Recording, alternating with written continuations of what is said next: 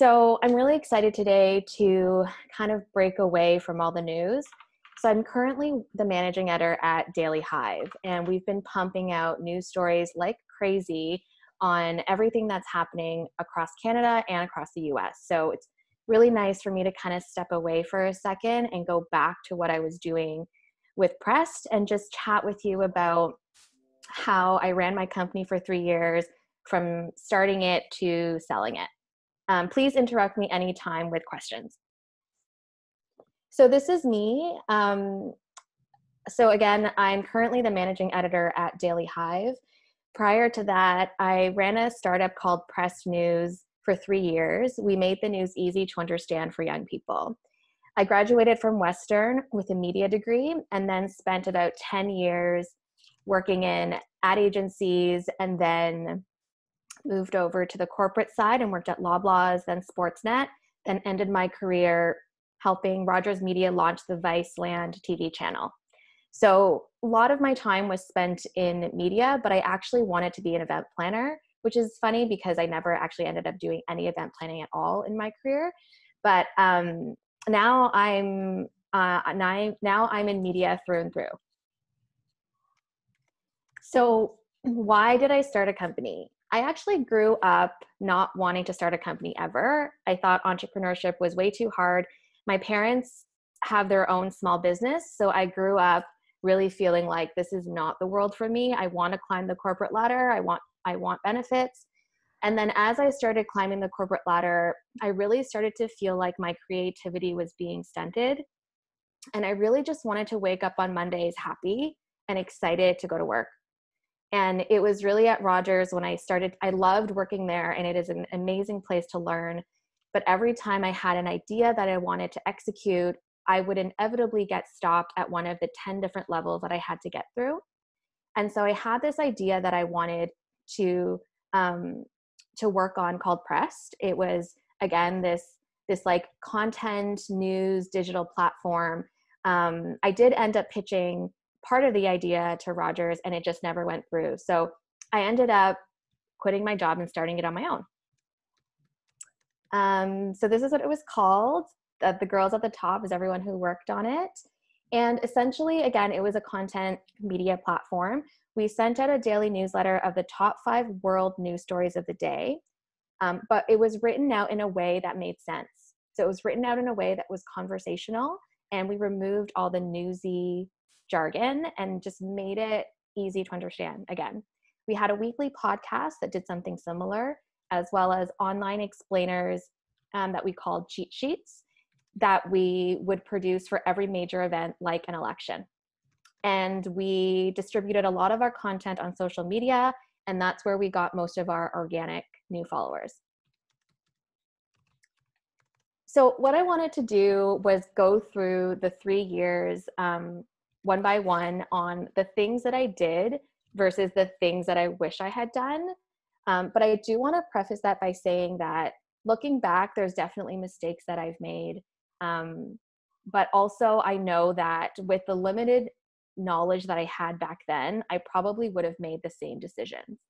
So I'm sure there's lots of people here who are running a business or thinking about running a business. So that's all I would say, is that be really forgiving of yourself when you make mistakes. So in my first year, what I did, so I quit my full-time job at Rogers. It sounds easy, but it took 3 agonizing months of back and forth before I finally took the leap. I worked a couple of freelance jobs to manage those expenses, but I also had some savings left that before I quit my job, I calculated how long I could last. I calculated that my finances could last me about a year if I used up my savings and also freelance worked. I pitched myself to get media coverage. There's a star beside this because, again, looking back in the last 3 years, this is something that I would encourage and tell every startup founder to do. It doesn't cost any money. It takes time, but it is so valuable. This is where we got our first hundreds, thousands of new followers. I should also mention that Pressed was a B2C company. So the way that we promoted ourselves versus a B2B company would be would probably be a little different. In my first year, we really focused on growing our audience because, again, as a B2C company and a content company, we couldn't sell ads or any sponsorship campaigns or make revenue until we had a large enough audience. So that was our main focus. And again, because I didn't have any money, we onboarded students and volunteers to work with us, which you'll discover is not actually that easy to do because a lot of schools don't actually offer volunteer options. So that in itself took a bit of time, but when we were able to get the students on board, it was really valuable to us in our first year. I also researched and joined the startup community. Startup communities like Startup Here TO, like Civic Tech TO were so valuable in helping me figure out how to navigate the whole space. I didn't even know that the community existed, but when I found it, I was so grateful for it. What I should have done that I missed was the competitive analysis. Of course, I knew who our competitors were, and I knew what they were doing well and what they weren't, but I didn't really dig deep into how they were making money, how they got their followers.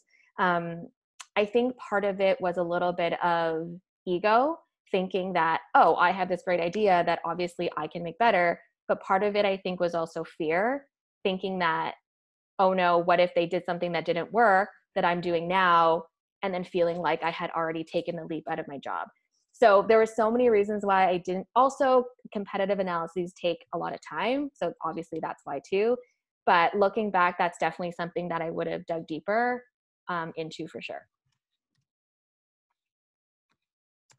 So in my second year, we ran out of money.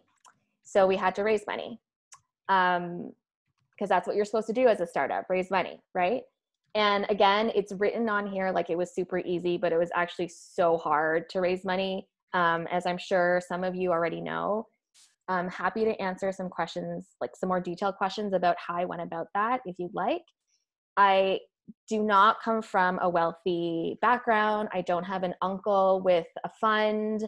I had to really hustle to raise this money.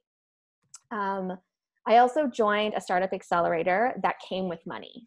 And again, looking back, I wouldn't even have applied for accelerators that didn't come with money because how hard it is to get in and how much you need that capital from the beginning. I joined an accelerator called Communitech Fierce Founders. This is for women only. There is a boot camp that's 2 weeks, and then there's an accelerator that comes with a Ontario government grant that matches the money that matched the money that I raised. So altogether, that pool of money would have lasted me another year and helped me and enabled me to hire people as well. So in that second year, we had that 6-month accelerator. And during that time, it was a lot of discovery, of course, but we also applied for any and all grants, investments, and pitch competitions. We used the money to hire writers. And I continued to pitch myself to media coverage. And I started to participate as a speaker at events. This is another tip that I got from a mentor that I think is valuable to all founders, whether you're a B2C or B2B company, is put your face on your business and put your face on your brand.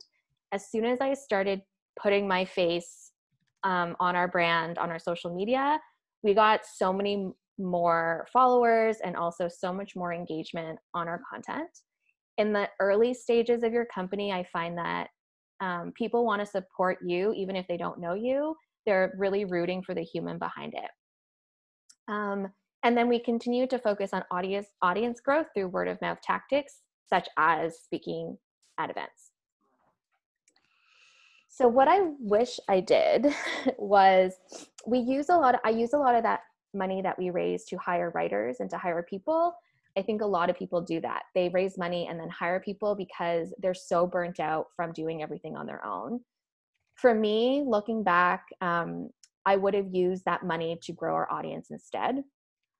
We probably could have gone another year using volunteers and student journalists, and I could have probably gone another year doing the brunt of the work because I found that trying to get our organic growth was much harder than doing like the content work that we hired people to do. And as I mentioned, we use a ton of time applying for all and every grant, investment, and pitch. I definitely looking back would not have done that. Again, I would have focused on the ones that we thought we had a really good chance at, or just things that came with money, or just did some more research on the investors behind some of these projects before we took all that time with the applications. And I would have spent that money testing revenue streams. This world of growing your audience before you make money thing is not a thing anymore. So that's definitely something I would have went back and done. Am I talking too fast or rambling? We're good? Okay. So in my second half of my last year of this company, I stopped applying for the grants and investment, mostly because I was just sick of getting rejected. If we focused on sales and client development because we needed to keep bringing money into the company. So if I were to break out sort of our finances in the 3 years, the first year was savings, the second year was our investment, and then the third year was let's make money as a company. We focused on that and we brought in money to keep us afloat for 6 months before just I personally burnt out. Again, I continue to push myself to get media coverage. That was still working, so that's a check. Kept participating at speaker events because so many people discovered Pressed through that. And I continue to focus on audience growth. But I did all of this way too late. I wish that I had discovered that I wish I had discovered the mistakes I was making probably in my second year. If we had started doing this in our second year, we probably would have been able to continue for much, much longer. Yeah, so after our third year is sort of when things started to feel too hard. It started to feel, I started waking up, reading blogs about when to close your startup. Just like I needed someone to tell me whether it was time or not. It was a really, really, really tough decision. But in November of last year, our team made the difficult decision to shut down. It was a really hard conversation with investors, but everyone was really supportive. Our writers and our employees cried. It was just so awful. But this story ends with, there's a happy ending to this story. In January, were acquired by Daily Hive. So it's kind of it was weird how it all happened because, so I mentioned pitching yourself to media and networking and speaking at events a million times. I really think that in the end, that really helped us get here.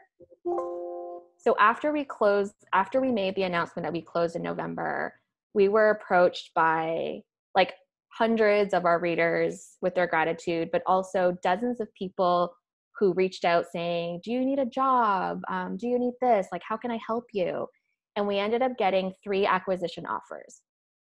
So obviously these acquisition offers, at that point, we didn't have enough leverage to say, I want $1 million, right? So it's not quite the outcome that we wanted, but still we were very grateful to get those offers. In the end, we decided to sell the Daily Hive because it came with a cash offer. Plus, part of the acquisition was me going to Daily Hive as their managing editor. And we got this great story out of it. It was a happy moment, but also very bittersweet because it really marked the ending of it all. In November, when we closed down, I think a lot of our team was hoping that somehow we could be revived. But this really marked the ending of it, but it kind of sealed everything with a bow. Yeah, so I skipped over this slide really quickly, but these are the lessons that I learned. 3 really easy ones. Focus on revenue early, notice what's not working and pivot quickly, and pitching yourself to media is worth the time. Learn how to do it. meet up with friends who are in PR to figure out who you should be pitching to, it's totally worth it. And that's all I got. Thanks everyone for your attention. Thank you so much. Round of virtual applause for Jacqueline here. Thanks, guys. Thank you. Awesome. Can I answer any questions for anyone? Should I exit my screen share? You can keep it up, or okay. Yeah, in case people want to see something else again. Sure. If you have a question, you can just kind of pop a Q, like the letter Q, in the chat, and we'll call on you.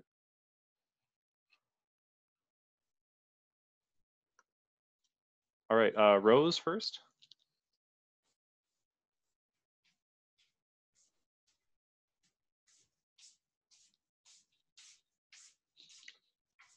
Rose, if you can use your mic. Yes. Hi. I muted myself like 2 or 3 times. So I'm Rose. So I reached out to you, Jacqueline, from Female Co-Founder. So I just wanted to say hi. Hi. So my question is that since since Press got acquired from Daily Hive, like, do you have another plan to any other future plans in starting another startup similar to Press, or any future plans in doing anything in that sense? Yeah, so another reason why we chose Daily Hive is because, and they chose me, is because they're revamping their email strategy right now. And it was a really valuable acquisition for them that included me as well and my experience with Prest. So there's no plans on reviving Prest exactly, but I definitely have plans to incorporate some of the things that we did with Press at Daily Hive. In terms of whether I want to start a company again, the answer is yes, but I think that I'm still feeling really bruised from the whole thing and I need some time to recover, but I definitely see myself starting again with like all of the things that I learned. Thank you. Welcome. Actually, maybe I'll put it out there. I'm actually really interested in male fashion. And so if anyone's starting a startup in male fashion, I'd love to just like pick your brain and chat with you about it. Awesome. Next question will be from Skydra. Feel free to unmute yourself. Yeah. Hey, Jacqueline, this is great. Hi. Thanks for honestly being vulnerable about your failures. I think that's something that like everyone should feel comfortable doing because we all make mistakes and we can all learn from them. Mm-hmm. I want to say, like, just personally, I used to read press news all the time. I was such a huge fan. I loved how like plain languaged it was, and I'm really looking forward to seeing more of that trickle over. Kind of like a question related. So Bullet News, I imagine, was another company that was like doing similar work, and mm-hmm. I was wondering if like, for those of you who don't know, Bullet News is also a daily newsletter, but I do weekend consumption reads as well. Was wondering, like, if you ever had conversations with Bullet, like, what kind of relationship did you have with, I guess, with companies that were doing very similar work? Like, would you be collegial? Would you sort of like, like, what does that dynamic kind of look like? As much as you feel comfortable sharing. You're really putting me on the spot. So I'm an open book, but I don't want to throw anyone under the bus. So I will say that there are a couple companies in Toronto who started around the same time as us that were similar. So I'll talk about the positive ones first. The Gist is a similar idea, but only sports. So it was challenging because they started much later than us, and they would ask us things that I felt like maybe we shouldn't share as much.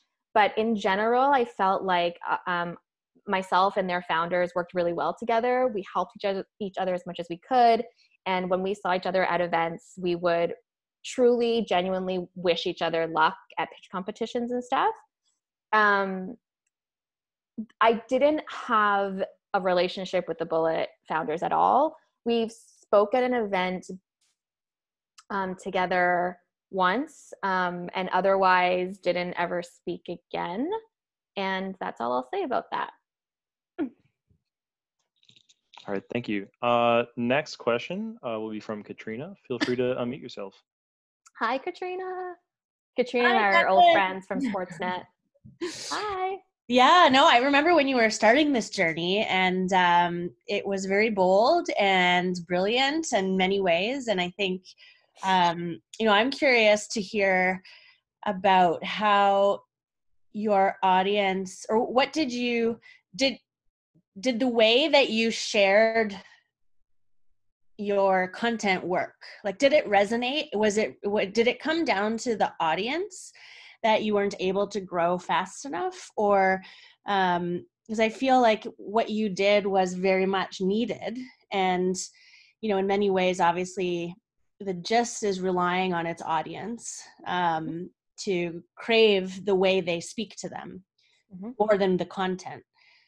So I'm just wondering if you could speak a little bit about that. And then the second part is, how did you learn how to value your company when you were getting into that negotiation? Because that's a big deal to sort of go through that process and know if you're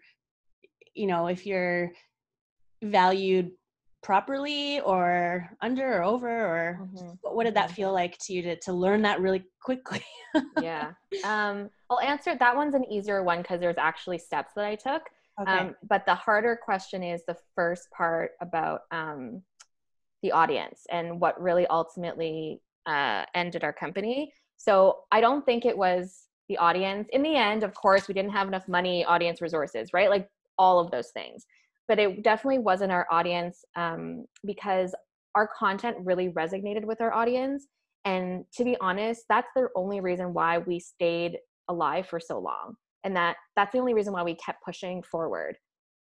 I'd say the reason why we shut down ultimately is because we had great people, but not the right people.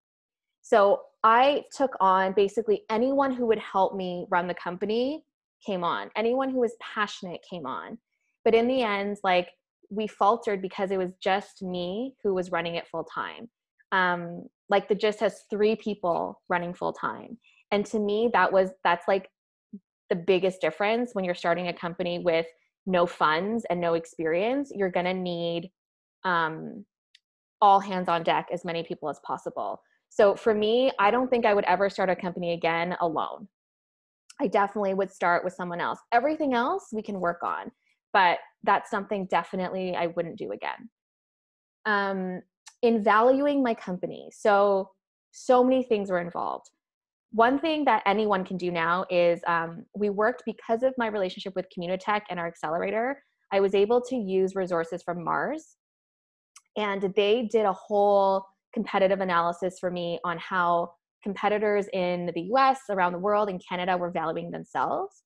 And I had to come to them with a number, but in the end, they were able to tell me if it was fair.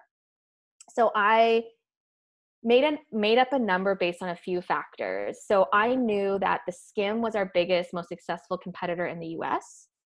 I was able to dig up how much money they've raised in how many rounds. I was able to figure out how many users they had at the point of when they raised that amount of money. And then I basically did some simple math in terms of how many users we had at that point, how big our market was compared to the US. So Canada versus US, very easy. And then came to a number based on also how much we were expecting to grow within the amount of time the money was going to be used for. Does that make sense? So I knew that I was raising money for 2 years, let's say. And within that time, I was expecting to grow X amount. And so that's how we evaluated ourselves. And then with the help of Mars, they were able to say, yeah, that's around the right amount. I think also in the end, it's also you come up with a number you go to investors with. But if they say that's too high, you're going to have to reevaluate. It's kind of like this, it's really a made up number. Really. The first number you make is kind of made up. But those were kind of the steps I took. That's helpful. Thank you so much. And I guess just a quick part B to that is how you built your audience up to, I'm not sure how many people, but was that transferable within the sale of the company? Was there a mechanism to transfer that audience forward? I guess the question comes to mind because I was part of the Canadian Women's Hockey League when it folded. Mm-hmm. And there were a lot of great audiences built up that just sort of went dark pretty quickly Mm-hmm. because the entity didn't exist anymore. But I Mm-hmm. still, often think about all the work that went into building up all those audiences in different markets, and what kind of options do you have as someone who has built that up in terms of how you move it forward? Yeah, sure. I can't share the number of our audience because it's been sold now, and that's so I can't share that number, unfortunately. But here's a good tip: is that your social media following, if you have like a good amount of followers on Instagram, Facebook, and Twitter, there are usually companies looking just to buy you out, just to buy those followers from you, so that they can transfer it to their audience if it's similar. And so for us, it was like, that was easy. So the social media piece was easy. We were just transferring it because Daily Hive and Press basically have the exact same audience demographic. Most of our audience, though, is in emails. And because of the way the law is structured in Canada, we can't just pass over our email list to Daily Hive. That's illegal. But what we will do is I'm going to send a personal email to the Press email list and our audience, letting them know sort of what happened with Press and like the transfer to Daily Hive, and then give them the option to sign up for all the Daily Hive email lists. So that's what we'll do. And it'll have to be up to the readers. Thank you. You're welcome. All right, awesome. If you're okay with two last questions, because I promised we would, we've got two on the chat here. So the first one is, in your opinion, what was the main issue, the mistakes you made as a first-time entrepreneur, or something about the content industry itself that made your idea or model not live up to its full potential? Yeah. So I think the first part I kind of answered with Katrina's question, which is, I think we had great people, but not the right people. That was our first mistake. Our second big mistake was after we raised money, was spending that money hiring people that weren't the right people, instead of using it to grow users. Sorry, what was the second part of that question? Was the issue around it like the content industry itself, or something else? Yeah, that's a really good point. Actually, the media industry itself doesn't have any money right now, and everyone is trying to figure out how to make that money. And so there's so many stories I can tell, but one that really sticks out is one of the accelerators we applied for in New York was supported by Washington Post and New York Times, and they ended up folding. The accelerator ended up folding because the funds coming from these media companies stopped coming in. And so how can new media companies exist if the old ones can't support themselves? So it wasn't, to me, I thought, well, we're creating innovation in a dying industry, so maybe we can help revive it. But I think the timing was a little bit off for people to put money into media. Okay, yeah, thank you. And then the last question from Matthew is, were the volunteers and interns that helped build the initial following of the newsletter involved in that acquisition? What does that mean? I think, Matthew, if you want to. Or sorry, yeah, no. You mentioned earlier that when you first started, there was a lot of volunteers, there was interns that were kind of helping with writing the newsletter, just involved with the company. Mm-hmm. I'm just curious how far along they were carried, and I know that the company was acquired in the end. So I'm just curious, because volunteering for a for-profit company seems like an odd position to be in to begin with. Mm-hmm. So I'm just curious how that plays out. Mm-hmm.